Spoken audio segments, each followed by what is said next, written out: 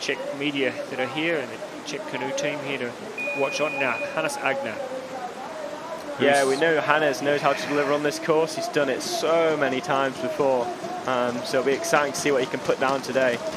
Two-time Olympic bronze medalist, former world champion as well. I mean, the man has done it all. I was interested. I thought that maybe after Tokyo, Chris, that he might give it away, but here he is. He's having a crack at another Olympic campaign. Yeah, I think he's just enjoying it and enjoying the sort of the experience and being out there. We know Sebastian Schubert, who he probably has grew up and paddled with most, is retired, but he's still carried on and still been really strong and putting some really good performances. Just see him getting caught up on gate 11 there.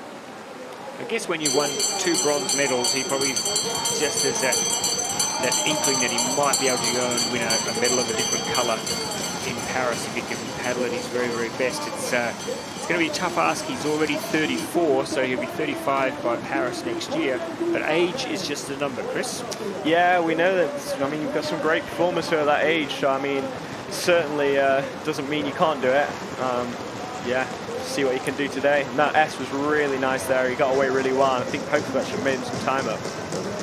He needed to pick up some time somewhere. He got a bit stuck there on the top part. Oh, he got stuck there as well. Just getting caught out on that, but we know that 1.3 seconds is off Noah's time, which is leading still by 1.3 seconds. So could be in touch for that sort of top 5 position, which may be enough then to get him into that final. He'll come through now in 5th position.